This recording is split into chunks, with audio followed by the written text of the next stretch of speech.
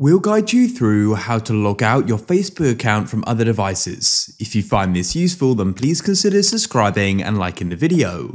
So if you suspect your account's being used on other devices, then it's a good idea to go and log it out just for security reasons. So what you need to do is head to the bottom right or the top right of Facebook, depending upon where your profile icon is, to get to the Facebook menu page like this. Then all you need to do is go and scroll down until you go and see the section Settings and Privacy. Click there to expand it, and you can then go and click on your settings. At the top of Settings and Privacy, you should go and see Account Center. There you can click on it and it will go and open up. Go and scroll down until you go and see the option Password and Security in the Account Settings section, and you can go and click there. And what you then want to do is go down to Security Checks. And what you can do is go and see where you're logged in. You'll go and see the option there, so click it. You can then go and choose the account you want to do this for. I'll do it for my Facebook account. And you can then go and see the devices where you're currently logged in.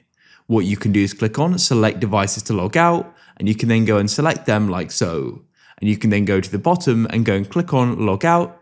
You can confirm your decision, and like that, you've then gone and logged out on another device.